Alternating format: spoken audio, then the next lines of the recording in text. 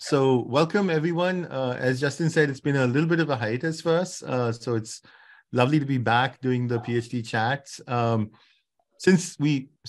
of you I know, I see some familiar names, but I'm guessing at least some of you are new to this. Let me just say couple of words about what we were trying to do here.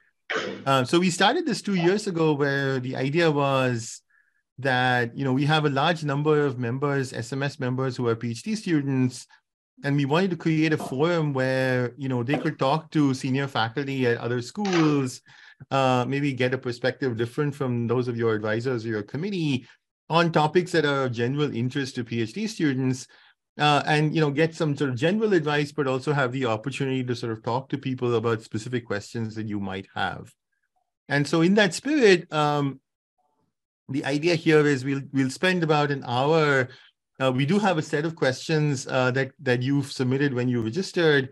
We're going to spend an hour doing a kind of discussion among the panel of these questions, more of a curated discussion. That part of the webinar will be recorded and will be available on the SMS website and the membership circle. But then we're going to take the last half an hour, we're going to shut down the recording, and we're going to let you ask whatever specific questions you have. And as the name of the CV suggests, it's a PhD chat. We're not going to be terribly formal. This is probably the longest I've gone without making a joke on a webinar ever. This is really meant to be an informal session that's supposed to be helpful to you. And so that's really the spirit. In that spirit, I am, and of course, as you know, today's session, we're going to be focusing really on the topic of teaching and how to learn how to teach while you're a PhD student. And in that context, I'm delighted to welcome Professor Sabine Baumann from the Berlin School of Economics and Law, who is also I think, current chair for the teaching community at SMS. So she's been doing, and her community has been doing wonderful work helping our members, learn more about teaching. And I strongly encourage you to check out some of their content online as well. And also Henning Piezunka, who's at INSEAD. Also has been a star teacher, and I also helps with teaching at another professional association that shall not be named since we are in an SMS webinar.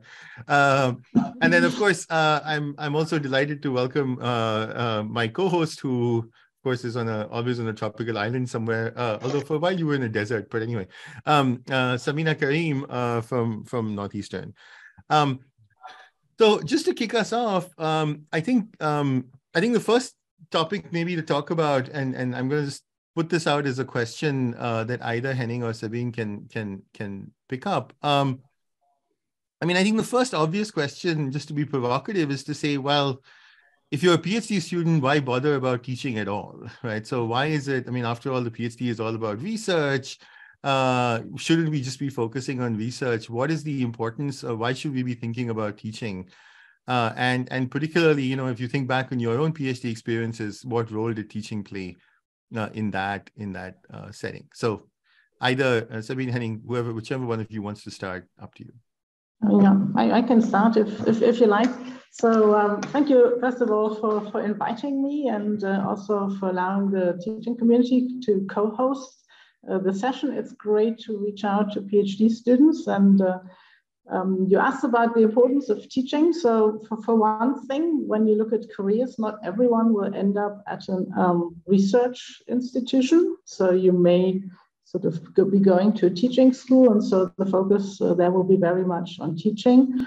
If you look at how many business schools earn their money, it's also based on teaching.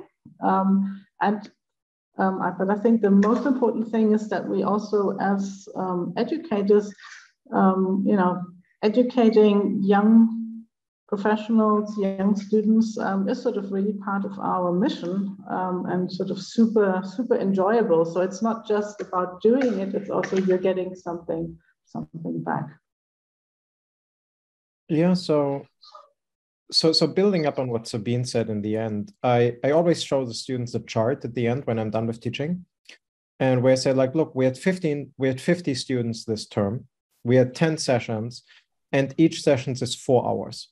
Okay, and if you add this up, this means I control 2,000 hours of lifetime, right? And I find this just an enormous amount of time, right?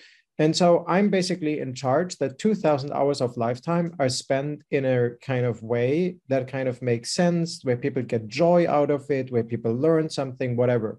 And so I would say, like, look, you just have an enormous amount of responsibility.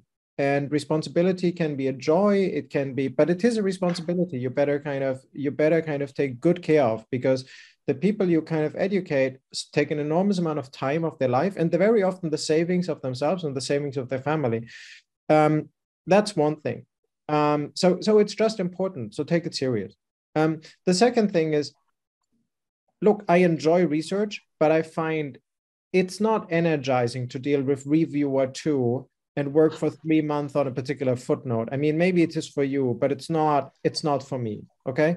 And so teaching, you see, like Bob Sutton, I feel like I got like a good amount of my wisdom from Bob Sutton at Stanford. And he has this beautiful saying, it takes as much energy to be a bad teacher as it takes energy to be a good teacher. And if you walk out of the classroom with a standing ovation, that's much better than the dean coming to you and say, like, oh, there's a problem with your teaching load and with your teaching ratings. You just have a much easier life if you take your teaching serious. Okay. And you know, like, I enjoy my teaching. Like, if you gave me an opportunity to teach tomorrow, I would be like, hey, this is great. Let me kind of do this. So it's just something I think which is good to devote your life to. So, yeah. Yeah, and it's an honor in a way that, you know, young people allow us to sort of educate them. So I fully agree with what you're saying, Henning, that it is super important. Can I ask Sabine and Henning, did either of you teach during your PhD program? Mm-hmm. I did. Yeah, not a lot. I did my PhD in Germany, where you don't teach that much. In my time, the PhD program was less formalized than PhD programs sort of tend to be today. But I have to say, I always enjoyed it. And especially because you're in age, you're so much closer to the students. I actually felt it was a little easier than moving into the professor role later, where also the expectations somehow increase, because you were like more on a peer level beforehand. But I have to say, ultimately, I enjoy the professor role more, because you also have a bit more sort of influence, and also you have a wider scope on what you're actually teaching. I did my, go ahead, Henning. A tiny bit, mostly TAing. So I sat in professors' classes and dealt with the things they didn't want to deal with. I taught at Michigan, we had to teach, and we taught the undergraduate seniors in a capstone course. And I found that experience invaluable, because one, it was like having training wheels on a bicycle, because it was part of a, you know, many sections of a class where I could learn from someone else's, you know, set syllabus, learn from other people's slides and notes on how to teach cases, or even just a discussion on theory and readings, but also to learn how to deal with some other social interactions of teaching. You know, I was a not at that tall Asian woman having some large men football players in my class, you know, just some of those dynamics of teaching, or having a large class or a small class, trying to get students to participate, all of that with the training wheels on. I felt like you're always going to not be as good of a teacher the first time you do it. You always improve. And so, you know, I think that it's better to do it earlier before you're really judged for something like a promotion, right? So it's safer to do it in your PhD. Henning. I would like to say one more thing about the importance of teaching, which I think is completely underestimated. Okay. And I don't think it's a great thing to say, but I think it's a good thing to keep in mind. There are not a ton of people out there who read a ton of academic articles. A very important way to communicate your research is by presenting it. And if you're a good presenter, if you do well at SMS and other conferences, okay, it will do you a great good. It will help you to get jobs. It will help get your attention for your research and things like that. I wouldn't be surprised if we ran a regression and we would look at like citations as an outcome. And we would control for kind of research and just add like presentation ability. That presentation ability has a very, very positive effect. Okay. So I think that's your ability to kind of stand in front of a room and kind of command an audience is a very, very important aspect in terms of research. And I think teaching is an enormous way to, is fantastic way to train that. I think there are very, very few people who are really good in commanding an academic presentation, but then completely suck at teaching. I'm not saying that doesn't exist, but I think that would be a total outlier. And I think there's an enormous training effect between the two. Aseem, did you teach while in the PhD program? I did, and again, I think I would echo a lot of the sentiments here. I mean, I think from a somewhat more, I'm not really big on principle, but from a more pragmatic perspective, I think it really just meant that my first few years as an assistant professor, I wasn't sort of super stressed out about teaching. I was pretty confident. I'd already done it. I went into the classroom prepared for what I had to do, and I got good ratings right to begin with, and I didn't have to think about it, right? And I think that was a tremendous advantage, because I've seen over the years, a lot of assistant professors spend a lot of their time. I mean, tenure clocks are short.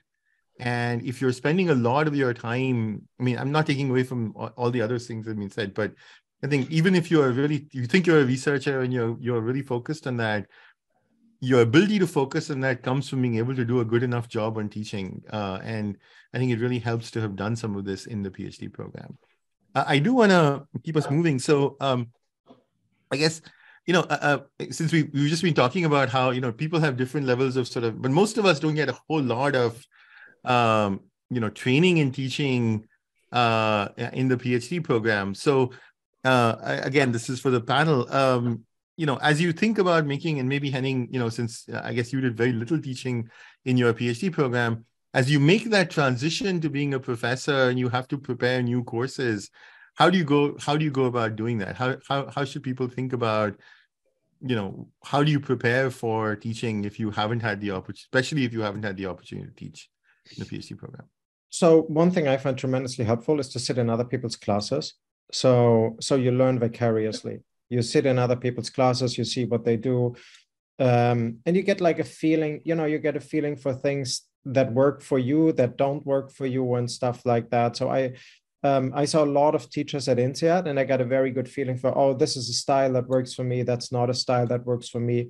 So that I think is important. The second advice I would give, this is probably my main advice: teach a class you would enjoy taking. If you don't enjoy it, then it really sucks. It's very unlikely that if you don't enjoy the content, if you don't like the slide, if you think the slide is boring, that other people are gonna like it. The fact that you like it doesn't mean that others like it, but if you don't like it, it's really unlikely that other people will like it. The third thing is, and this is I'm kind of only kind of passing on kind of advice from the elders here.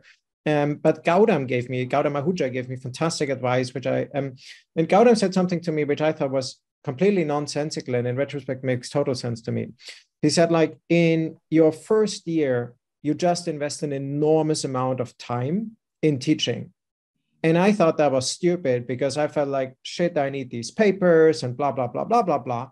But the thing about it is, if you nail teaching in the beginning, you have a relatively smooth sailing across for the next few years, and potentially throughout the rest of your career, because you kind of know what you're doing.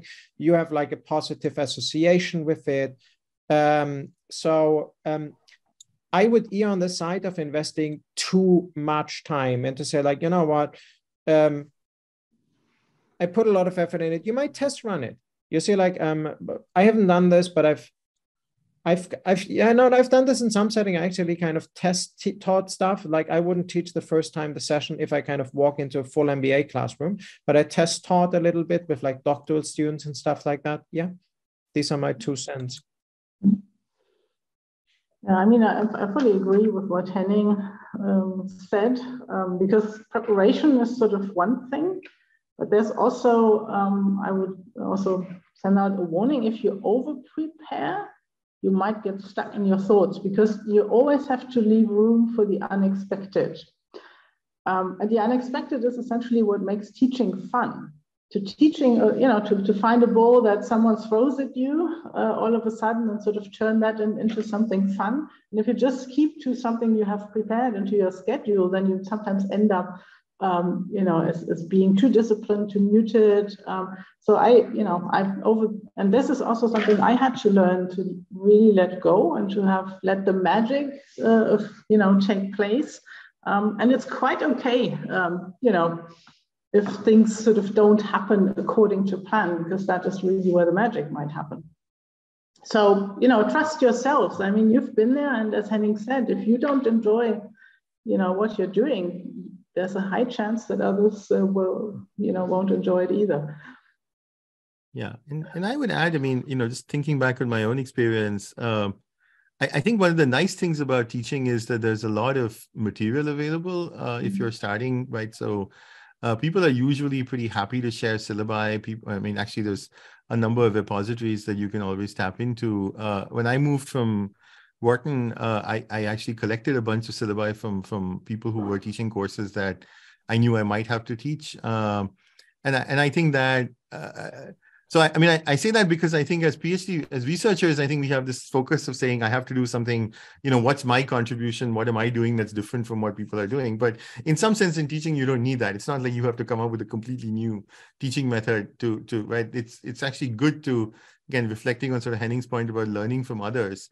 And so at least I found it quite useful to see what other people were doing, to compare different syllabi and different approaches, not just in terms of the actual classroom, but even in terms of the material that was assigned, in terms of the grading criteria, etc., and then just put together a course that I felt comfortable kind of dealing with. And so I think, I know we had a number of questions in the initial sort of setup about, how do you prepare a new course? You've never taught a topic before, how do you go about developing a course? And I think really it's about leaning heavily on people. And I know people email me, and I guess this is an offer.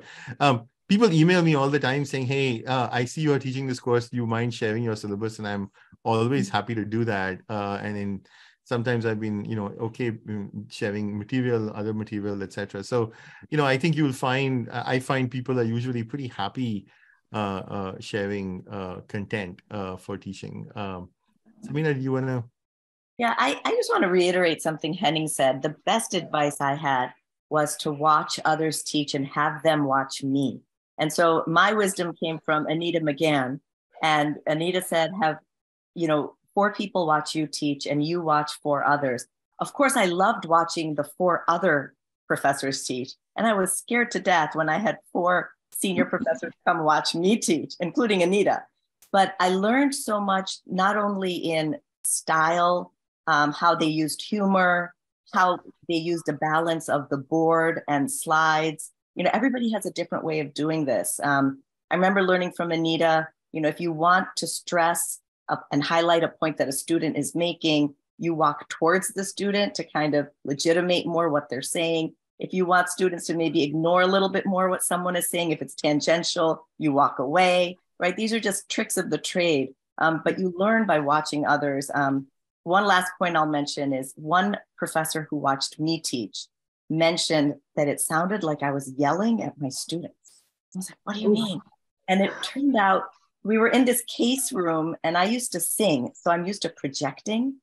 But you don't need to project in these rooms because they're acoustically set so you can speak at a regular speaking volume. And I didn't know that my first semester teaching in this huge case room. So you might learn things that you didn't even know. So, all right, let's move on. We've all taught different levels of students, undergraduates, MBA. Let's focus on those 2, not executives right now. Do you have tips on differences in actually teaching these different populations, either best practices or things you've noticed? I've never taught undergrads. You never taught undergrads? The interesting thing is that when it comes to, say, preparation and being in class, I don't find it that much different. because at the end of the day, we are all humans interested in a particular topic.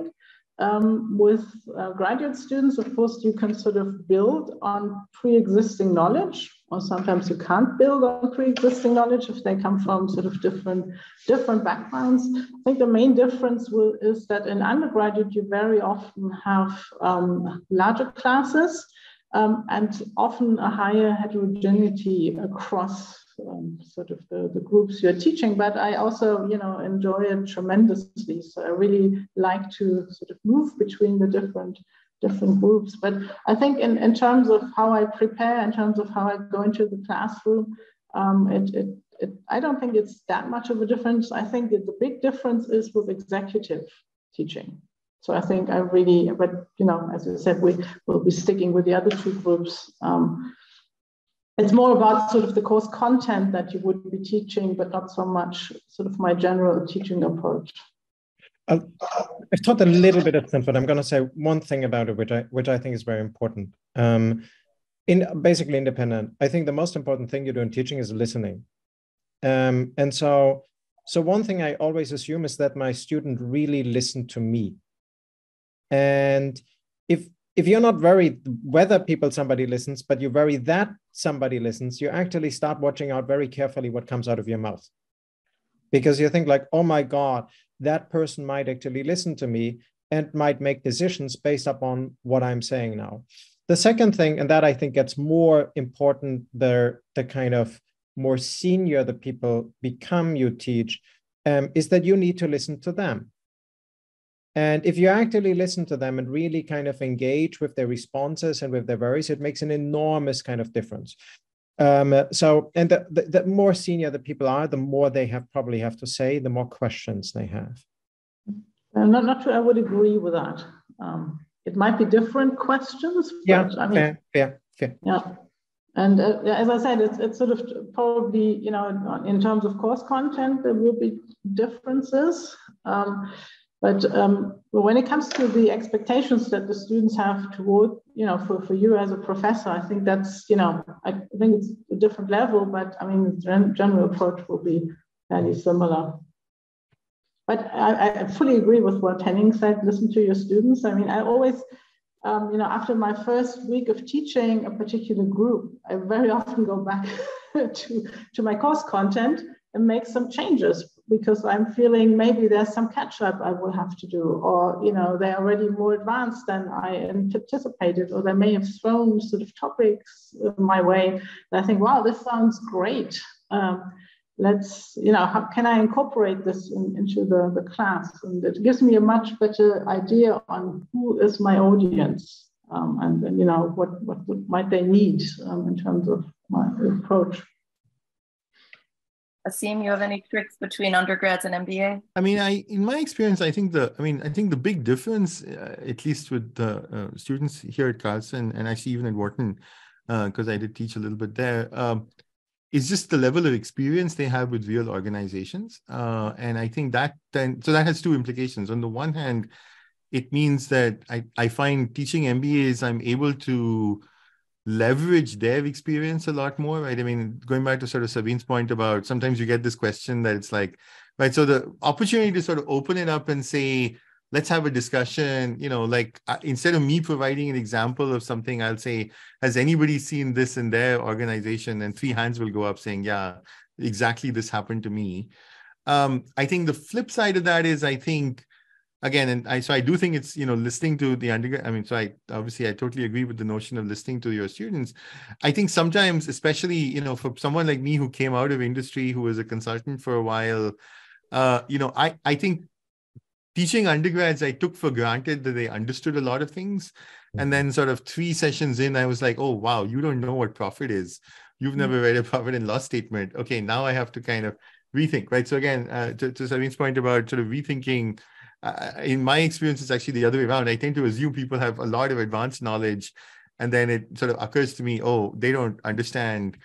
Or sometimes I tend to assume that they have a lot of, an economics background. So they understand what a cost curve means, or how fixed costs are different from variable costs. And it's actually quite surprising to me sometimes why they don't. And so, I think just being careful to not kind of watching out for students. And again, a lot of them will, but some of them won't, and then they'll feel really left behind. So I think just being kind of calibrating the discussion to make sure that you're carrying everyone along, and not relying on. I mean, I think because I like Henning, I spent, I think, the first 10 years of my career just teaching MBAs, and then I started teaching undergrads, and that was quite a shock, because it was like, wow, these people really don't talk, and they really don't have any experiences to talk about. And then I had to sort of adjust that. But otherwise, actually, I find the actual course. I mean, I would love to say senior, and I mean, I know we're not talking about execs, but I would love to say senior managers have a deeper understanding of core concepts, but I actually don't think that's true. I think they're just as confused and just as lost. So I think the basic content is actually not that dissimilar. I mean, of course, there's some existing knowledge that they might have if you're teaching an MBA program, but I think it's more about the delivery, in my experience, where it's really about, either leveraging their experience or compensating for the fact, with the MBAs leveraging their experience, with the undergrads compensating for the fact that they don't have any. That I think is the difference. I think one thing which kind of is revealed in your answer, Sim, like, it's very important to understand where the students are in their journey, what they know and what they're looking for. So I realized this recently, like a friend of mine who I highly appreciate, it's deeply thoughtful, taught a class at like something finance related, basically at INSEAD. It was super sophisticated. It was very thoughtfully done. And afterwards, I gave the colleague feedback, and I said, like, the way you explained the concept is absolutely fantastic. But the issue for your student is the following. Your student will work at Goldman Sachs 3 months from now, and they need to ask one question in that meeting that makes them look smart. And your class doesn't help them in that. They give like a very abstract understanding of like what happened in financial industry over the last kind of 20 years, and that's cool, but it doesn't help the student in that moment. And I'm not saying you should only kind of have a very utilitarian perspective and say, like, how can I help my students at this point? But your idea is also to kind of give broader knowledge. But to have a good understanding of where the person is at that point, where they want to go, what is kind of their goal. So I spend a lot of time having lunches with students, and I find this just incredibly helpful. So I just suck up, like, where are they in their life? What are they looking for? And think about my teaching correspondingly. One of the tricks I've used between undergrad and MBA, I agree with all of you that especially for the graduate students, you want to bring into the classroom their experience. And the more, if you have lunch with them, the more you know them, you can do that. And you can make connections between different people's experiences. For the undergrads, I feel like partially because many of them, their parents are paying tuition, some of them are more invested than others in their education. But I find that having more variety in the classroom seems to help. So whereas I don't do this for my MBA students, if I have a 14-week class, usually there are 2 classes where I will have them do some question in a group setting. And then there's at least 2 classes where I actually start the class with a worksheet. And I say, pair up with a neighbor next to you and look over these questions, which are things based on the readings that they've done, just to have a different format. And then we come together again as a group. But I find breaking up the usual trend of, lecture and case seems to help the undergrads so that it spices it up a little bit. So since Samina just mentioned cases, I think a lot of the questions we got in the thing was about case teaching and, what are some best practices? How do you prepare a case? How do you teach a case? I think we had a wide range of questions about that. So again, either Henning or Sabine, thoughts on case teaching versus kind of lectures, and particularly on case teaching. Yes. Sabine, you want to go ahead or? Yeah, I can go ahead. So for me, case teaching is, we don't do as much case teaching in Germany as you do in the US. So it will always only be like two or three of my classes and sort of an advanced group of students, and I always try and pick different cases, so to cover different areas, and also have a different approach of teaching the case each time, because otherwise students find it boring once you get through the third case. So it can be various sort of elements. So there can be a role play involved in this, acting. It can, of course, be sort of the discussion types where you have students work in groups and then report back. So you might create some, intentional controversy over a topic if the case lends itself to that. But I try to bring in some variety across the cases that I do teach. So I do a mixture of lecture and cases, with the majority on lecturing, probably, or lecture, like I call it an interactive monologue. Mm-hmm. But I do cases. I think, look, I think there's one aspect about cases which is very often not sufficiently leveraged. Is that what I think is super important is that the student puts him or herself into the perspective of the actual decision maker. And I think, you see, so I'll give you a very simple example. I teach a case which has like a not so risky strategy, a somewhat risky strategy, and a super risky strategy. And the super risky strategy clearly has kind of the way to kind of change the world and blah, blah, blah. Okay. And the students always differ whether they should take the risky one or the super risky one. And then I point out, you know what? I would take the super conservative, boring one. And I tell you why. Because I have 2 kids and a mortgage on my apartment. And I just can't afford to kind of take some crazy risky strategy, which might have a cash flow 5 years from now. And that kind of brings it much more into the reality, of the student. And you say, like, I think the problem with cases is that people treat cases like theory. They have like a bird's eye perspective to it. They're like, yeah, somebody in 2005 thought about creating a startup, okay? And I think what they should really think about, you are now in that spot and you need to deal with all the emotional pressures. You need to deal with family requests, with employee requests, with all the uncertainties. How do you deal with that? I think that is where the case study can become very, very, very powerful. Samina, did you want to add something? Yeah. So I always teach with cases. I feel like, especially, I teach at a business school. Most of us are probably teaching at business schools. That I agree with Henning. They have to be able to put themselves in actual real situations. I love doing this role playing, and sometimes we'll have fun with it. When I try to teach them incentives about things, I'll say, Henning is, the head of this joint venture. How is Henning feeling about this? And sometimes, Henning won't even answer. It'll be other students that chime in. Oh, Henning is stressed about this, and they have fun with it, But this role playing, I think, really makes it feel more real. And because we're an applied field, I think that's very relevant for many of them. The other thing with cases, I think, is something that's very common is opening with a cold call where someone introduces the case. And I've managed to gamify this in a way. When what I mean by that is every class I have someone open the case, and it is a cold call. And this keeps everyone incentivized to be prepared. But so they don't take it personally, I don't pick someone. I use an app online called Wheel of Names.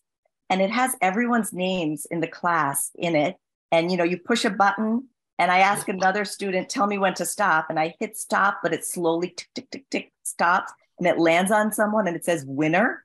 So we all, of course, everyone applauds because they are not the winner, right? That someone else is introducing the case. But it becomes actually a fun, supportive, light moment at the beginning. And then that person introduces the case. So these are, again, other tricks to making cold calling not seem as, intimidating. Yeah, I think that's a great approach to do it that way, especially sort of in the German environment. People hate cold calls. So you could essentially end up with only having half the class next time if you sort of do that. But I think this is a great approach of having it more relatable and also in like gamified. And I want to stress something that Aseem said earlier on. It's really important to share these types of tips, because even Henning and myself as advanced teachers, I mean, we still, there's things that we may hear or see and think, hey, this is a great tip to sort of go and use it. And so the teaching community, and Aseem said that before, we have a great sort of amount of resources also sort of in the teaching community circle. So and yeah, it would be great to have tips like these also added to that. So thank you, Samina. I think I will be using that actually. Thank you. This is completely useless, but it's funny. I once took a PhD class which was taken by 2 students only. So I was one of 2 students, and the professor insisted on using the wheel of names. I'm still kind of. It's called the coin, people. I feel like I'm traumatized by this. Okay. I mean, I will say, just echoing some of the points. I think a lot of what I do in cases is really, I mean, this is just maybe just a character trait, but I love cases because it lets me be contrarian, right? So I spend a lot of my time in the case discussion pushing people on saying, no, I'm going to disagree with you, just to kind of take the other side of the, right? I mean, of course, ideally you will get people to disagree amongst themselves, but often that doesn't happen. People sort of go with the sort of obvious answer, right? And again, I mean, it's very similar, I think, in spirit to sort of Henning's point about, people will say, oh, this is the way they should do it. And it's like, no, I'm going to actually make the argument for why you might not do it this way. And I feel like a lot of the learning in cases happens from, even if the path not traveled is the wrong path, helping people understand how you might get to that wrong conclusion.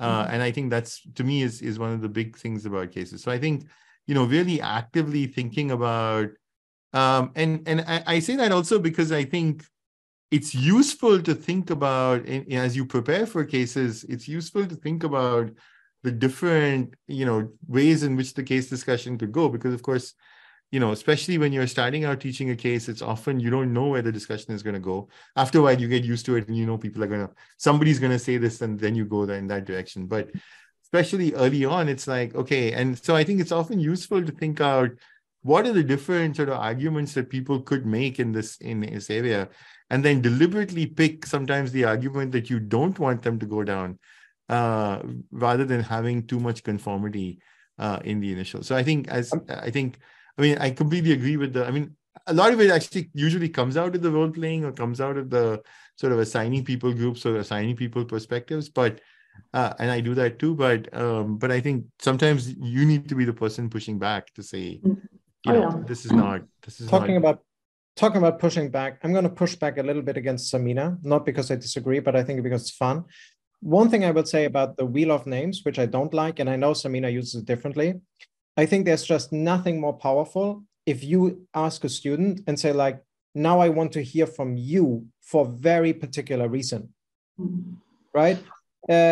So for example, I was just teaching at Wharton, and I had one of my students was a former player of the San Francisco 49ers. Okay. And so we are talking about like team dynamics. And then when I could say, like, okay, how is this in sports team? John, can you kind of elaborate on this? Okay. Then everyone's like, oh, wow. The teacher has in mind the background of the student. That student has actually something interesting to say. So part of what you do as a teacher is you conduct a little bit the classroom. That is, by the way, something I think which is different for undergrads and MBA students, or in particular executives. No offense, but the students, at least to you, don't look that differentiated. So it's very hard for you as a teacher to kind of draw on specific kind of experiences. But if I can say, like, look, how does this look from the perspective of a former consultant? How does this look from a perspective of like an engineer on an oil platform? I think that actually brings a lot to the classroom. Yeah. And just to build on that, I mean, I think for the undergrads, one of the things I do is also because it's grading, but is, often I'll get like a subset of the class to do like little mini write-ups about the case and before they kind of come into the classroom, and they have to submit those to me and I read those. And so, I know that there are people in the room who said something different in their write-ups, and, that's not cold calling because they've actually thought about it. But I will, I agree with Henning. I think it's hard to I think it's good in the MBA classroom, you can say, tell me about your experience. But in the undergraduate classroom, I know that people had a different point of view, but they're not open to sharing it or speaking. They're not speaking up about it. And so I will kind of warm call them to say, well, you had a different perspective in your write-up that I thought was really interesting. Do you want to maybe talk about that or push back on that? So again, I think, you have to think about how you can get people more engaged in the case, but also how you can actually create some of this kind of debate and discussion to make the case richer. I should clarify, I only use, because I agree with Henning completely, I only use the wheel of names for the opening of the case. That's it. And I was just trying to say, it's not an either or. You can sort of do both depending on what is appropriate in which situation. So that was the purpose of my remark. I wanted to. I use it really, it's an incentive mechanism to make sure they're prepared, because no one wants to be embarrassed if the wheel of names lands on them to open the case, and it works like a charm. One of the things I do also that Aseem mentioned about, drawing out students is I always have some soft questions that there's no right or wrong answer to bring out the student who is more quiet or more nervous. So let's say I'm teaching a case on Walmart. I might say, Amy, would your grandmother want to be a greeter at Walmart?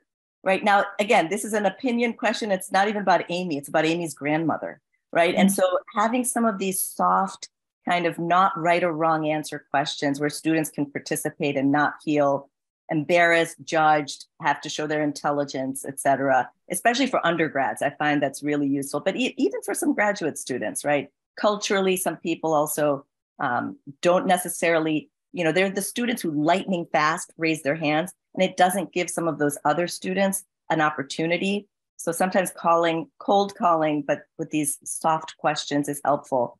And I also do one other thing where because of those lightning fast students, I will very often say, someone other than Sarah, and everybody laughs and smiles. And I'm like, Sarah, I love you, but somebody else. Just to make the point that I've heard a lot from Sarah and I want to give someone, and just those 30 seconds give someone else their opportunity to raise their hand. So, all right, let's go on to research, because that's what takes up a lot of our lives and time. But how do you incorporate your research into your classroom? Henning, you want to go first with that? How do you bring it into the classroom? I'll answer the question, but I think it's super important to also take your teaching into your research. I think it's very often difficult to bring your research into your teaching, but actually to come up with new research question in your teaching, I find easier. So just as a perspective, I think we often think about this as a one-way street, but it's really in many ways like a two-way street. I remember G.P. Eggers at some point said this, where it was like, hey, the student asked me this question, I didn't know the answer, and that became like this paper or something like that. You see, I think here's something very important to keep in mind about this. So first of all, I think that transfer from research to teaching is completely overestimated. I think people vary enormously about bringing their research into it, in particular in the early stages. And in the early stages, you really kind of, you see, like if you're in your 7th year at Harvard Business School, you really want to make sure that you kind of design a class around your research. And I think it's great that if you do this, I think it's absolutely fantastic. I think in the long term, everybody should do this. In the beginning, I think like get a class that somehow works. And here's the thing, teaching tends to be rather broad, right? I'm in charge of a strategy class, of an entrepreneurship class, okay? Even if I think highly of my research is going to play a role of like 0.01% of the body in that work. So I find it a little bit too egocentric to kind of make it purely around my research. I bring in a paper here and there, okay? Where I would say like, okay, I would be like, you know what? Of the X number of slides I have today, there could be one slide about my research, which is kind of interesting. So I think it's good to bring it in. but I would also lower a little bit the pressure, in particular early on, to design the whole thing around you. It also, by the way, with what Sabine said in the beginning, like you can be over prepared and you can be a little bit kind of stuck in it, right? I think if you're too focused on your research in your teaching, you actually kind of multiply that danger enormously. Yeah. So great to bring in small pieces, but I would be careful not to. I think people sometimes try to overdo it. Yeah. Yeah, I have to say that's, I mean, coming back to the differences, undergraduate, graduate students. So with undergraduate students, because you're even sort of, you know, for them, sort of an academic paper might not be what, you know, it's sort of the reading they get interested in. So our job over time is sort of to create the conditions, but also maybe help them understand research. And that research doesn't necessarily have to be mine. It could be also someone else's that is super relevant in a particular context. And as Henning said, I mean, we are so many researchers that our own research might just make up a tiny fraction. Where I can sort of bring in my research is in advanced seminars that are actually research seminars. And so I can then sort of assign readings that also relate to what I'm interested in. But when it comes to undergraduate teaching, there's very little opportunity, and there's even a danger of, you know, creating an learning environment for students that is not very helpful for them. But I think when it comes to, I mean, what Henning said, taking things back from the teaching into the research, I mean, that has occurred to me multiple times. So there is some sort of two-way street here. And I find this sort of super interesting. But I would fully relate to what Henning said, don't overdo it. First think of what the good content is for the students and try and make this engaging. And if your research sort of happens to fit in, fine, but chances are it will not. Or just, you know, a tiny piece like a slide or so. Or some good example that you have worked on, or some empirical study that, you know, is insightful. Aseem? I mean, so I guess I'm going to echo a couple of points, right? So one, I want to really echo the point that, you know, bringing research into teaching and bringing your research into teaching is not the same thing, right? So I use a lot of research into teaching, but it's not necessarily my research. I will often, I think more often than not, it's other people's research, but it's kind of recent work that I think is really exciting. I think, you know, if I think about my class, the person whose name comes up most is probably Todd Zenger or someone, right? Just saying, okay, there's a whole bunch of fascinating things that Todd has done recently that I love teaching, right?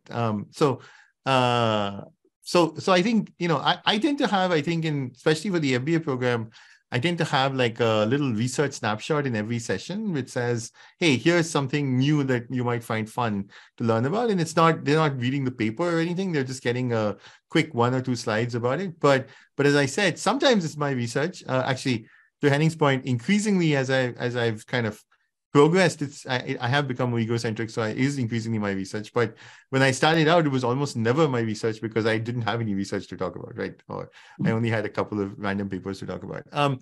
But the other thing I want to echo is the point about the two-way street, and I would take it a step further than, you know, than saying, yeah, you know, you heard about it. I mean, so I agree with that. I think you can get, you know, sparks for new ideas in teaching that you can then take to your research.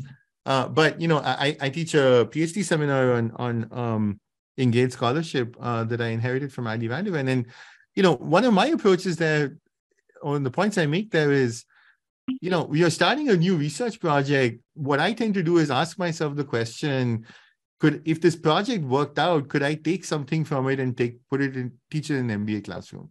And if the answer to that question is no, then you have to ask, why the hell am I doing this? Right? What's the point of doing this research if there's nothing that an MBA student or a manager would find interesting about this, right?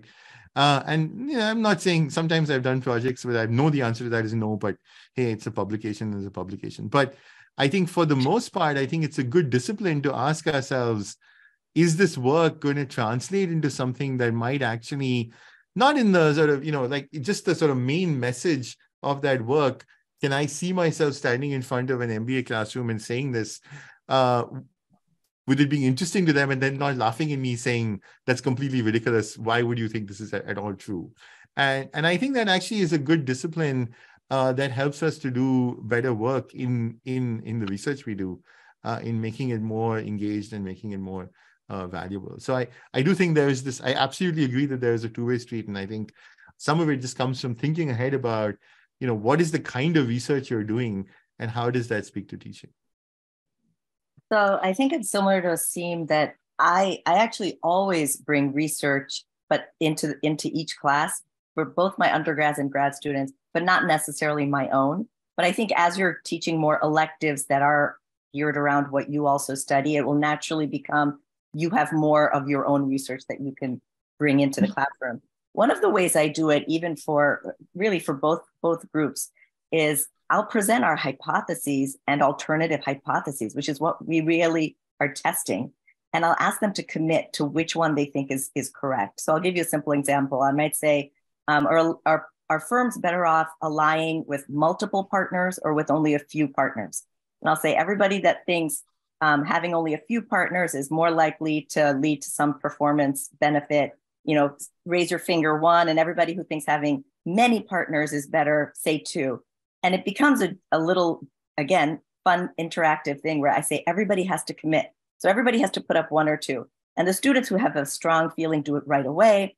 Some of the laggards are looking around the room because they don't want to, if everybody's saying 2, they don't want to be the only one saying 1. But usually there's some difference of opinions. And I'll ask them, why, are you guys supporting that it's going to be helpful this way or that way? And it gets engagement. And then I can show them the research of what we found to be the case. And sometimes it's my own research, sometimes it's someone else's. And I actually look out for this when I'm at Academy or SMS. When people are presenting, sometimes I'll say, oh, that's a cool slide. And I'll email Aseem and say, Aseem, can you send me that slide? Because I want to show it in my class on divestitures. And I do this a lot with a lot of different colleagues. And I find it, again, makes what we do as research real for the students. And once, again, it's simplified for them. Sometimes it might just be a graph or a table. It really can be very impactful. So I bring it in to both my undergrad and my grad students. I will say Samina has never actually done this. So you're clearly doing it to other people, but not doing it to me, which I'm deeply offended by. But anyway, so I'm mindful of the fact that we're same for me. Samina has never. Yeah, see, I think you and I, we should form a club. Anyway, so I am mindful of the fact that we're kind of heading up to the 1 hour. So here's what I know we have some other questions, but I think we can deal with them in the Q&A.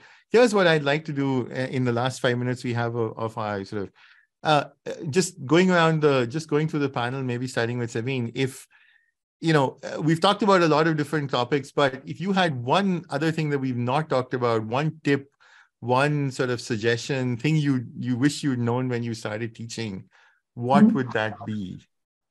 Yeah, I can tell you that it's day 1 of class.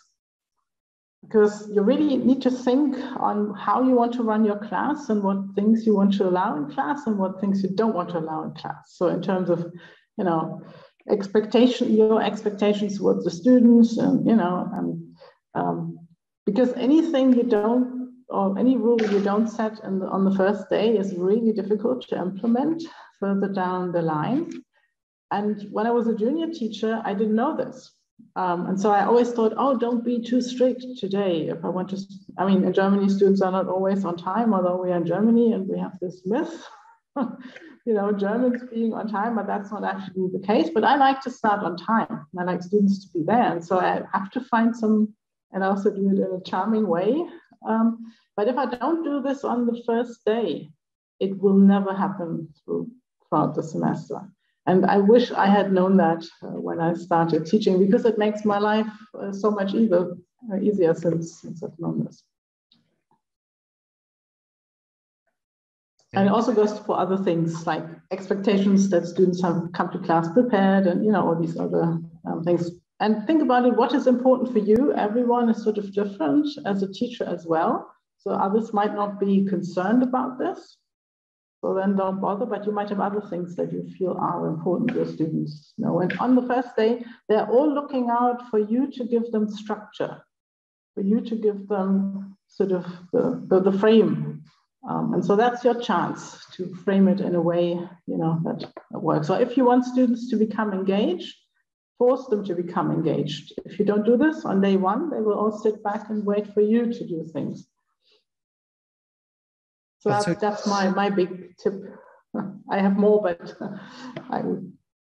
I'll say two things. The one thing where I would like to follow up, because we said that you want to learn from others, but I think for some people that's actually hard depending on the institution where you end up. I would actually make use of online teaching. So I'm teaching a webinar online. If you're interested, go on my website and you can sign up for free. And I've done this with other professors. I can now sit in other professors' class who are normally not accessible, right? These sessions are fine, but honestly, you might have benefited as much if you had seen me an hour of teaching. So in my case, if you want to see it, like go on my website, sign up for a webinar I teach. The one webinar is for free, so you can sign it up. The other thing I would say, look, we've talked a lot about how important it is. I think it's incredibly important to be efficient about it. So think about what are things you can do to be efficient. I give you a simple example of a very senior scholar who I learned from. And she always said, saying, you know what, I don't have office hours, but I'm around after class as long as you want. And so students can ask questions. There was no limitation of questions, but it was this one big block for her. And then she was basically done with teaching, except these kind of teaching blocks. When you kind of give assignments, think about who will grade those, how those will be graded, how much effort this will take. So you see, like when you do the lunches, don't do lunches one-on-one, do lunches with 7 students, right? Or 5, that you have 2 next to one another and 3 on the other side. And if you have 5, people feel they have a good interaction with you, but you can't have lunch with every student. So don't answer emails within 5 minutes, because then you end up in a ping pong match.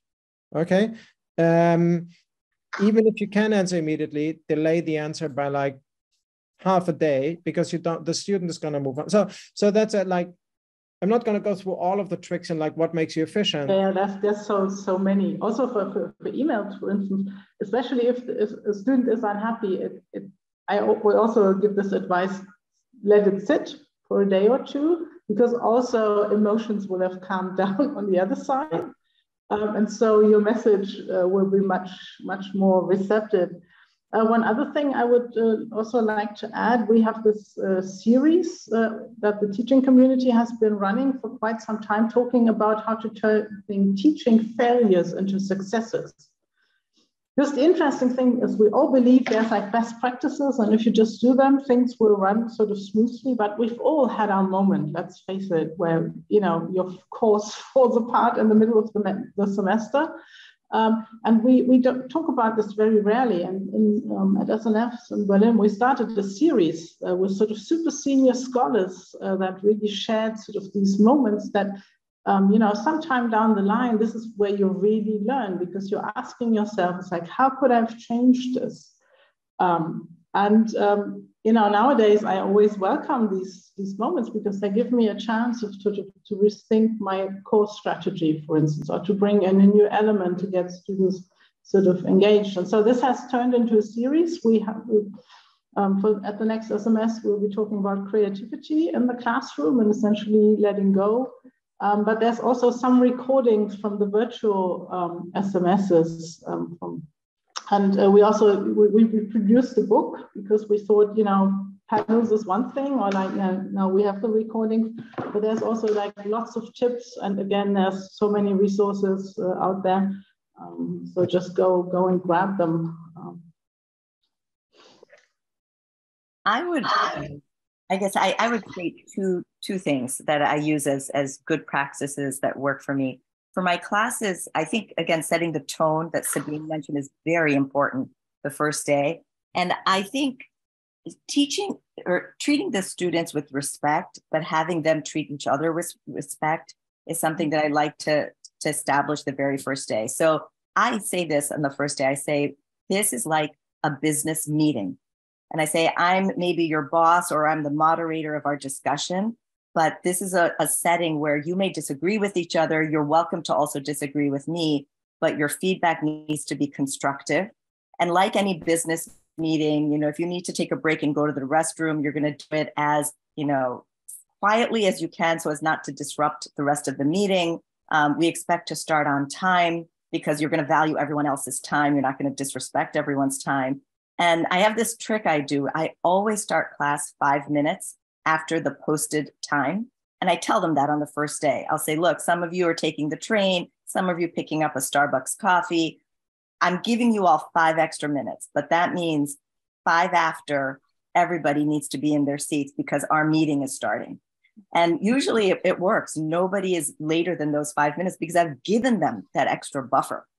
So they can't really argue with me that I haven't. So that's one thing, is setting up this tone of what you want your class to be like. The second I would say is less is more, or quality over quantity. I kind of cringe now when I look at my early years as a professor, how much I tried to pack into a class or put on the slides. Now, like Henning mentioned, we have many other tools where I can, you know, have videos for them to watch or give them slides to look at later. But in the classroom, I want as much engagement, and I want to make sure there's some key points that they all understand well, instead of knowing a lot of different things. So less is more. Aseem? Hey, you just stole my point. Anyway, I would say authenticity. I mean, I think to me, I think being a good teacher is about being your authentic self in front of the classroom, right? I don't think you can't be someone you're not, right? So again, I mean, I think, yes, you want to look at other people and you want to learn from other people, and I completely agree with that. But I think you have to figure out what works for you. So for example, like, you know, I don't actually care if people come late. I don't care if people are spending their time on their cell phones or whatever. It doesn't bother me at all. I'm like, yeah, okay, you don't want to learn anything from this class. That's totally fine with me. And I say that up front, like, you don't want to come to class. I don't care. You want to sit in the back of the class and play and shop for shoes. I don't care. Right. I'm here to help you learn. If you don't want to learn, it's not, no skin on my nose, right? I'm getting paid anyway. Too bad. I'm here for the people who want to learn, and I'm very happy to engage with them. And so again, I'm not saying everybody should do that. My whole point is everybody shouldn't do that. I think if you are the kind of person whom that is true, you want to do that. If you're the kind of person who really kind of gets upset about the fact that someone walks in a minute late to the class, then you want to set that expectation. So I think it really is about figuring out what works for you. As you've probably figured out by now, I use a lot of humor in my class, but that's just me, right? Like, I know that doesn't work for everyone, but it works for me. I can't pull off the whole I'm so authoritative, you know, like I have senior colleagues, you know, my favorite acts who pull off gravitas. I can't do that, right? They kind of stand there and they sort of deliver. I mean, Axe will do his Shakespearean monologues, and that works for him, but it doesn't work for me. So you have to figure out what works for you and who you are. And I think it's very hard. I think particularly because it's very hard to try to be someone you're not while you're actually engaging with the classroom. If you try to be someone you're not really going to be listening to what people are saying. You're going to be delivering this canned content. But in order to really engage with the classroom, you have to first be comfortable in your own skin. And I think figuring out what that looks like for you would be my sort of big sort of tip. Yeah, absolutely. But for me, so for instance, this thing about time, it also relates to, I think, what is important for my students. And if I can teach a class with 300 students, and I have like, you know, half of them running in and out, that just, you know, creates an atmosphere with fellow students that makes it difficult. And I've had feedback in the evaluation that students really appreciate this. Again, I also tell them, I'm not bothered if you don't, you know, want to participate today, please, you know, it's totally fine not to come to class, but let the ones that are here, you know, I want to create a learning environment that they find beneficial. With smaller classes, I don't care either. I teach all my classes very differently, so that's always super surprising for students who've done one class with me, and then it might be totally different, but it depends on the setting, on what I want to achieve in the classroom. And so I always think it's like, what is important? What do I want to keep through the course? And so I make sure I set the expectations on day one. Okay. Thanks for that, and thanks to the panelists. So I think we're at the point, actually, we're still we're past the point where I think we're ready to start on some of the Q&A, and I know there's 4 questions that have been posted in the Q&A. Yeah, so let's actually, before we stop the recording, let me just quickly, I don't know that any of our PhD champions are on the call here. Let me just put out a quick plug for the PhD member circle. If you're a PhD student and you're not part of the PhD member circle, I strongly suggest signing up for that. We will post this recording on we'll post it on the SMS website, but it'll also be available. There's a whole collection of these recordings on the PhD member circle. So you can go look that up.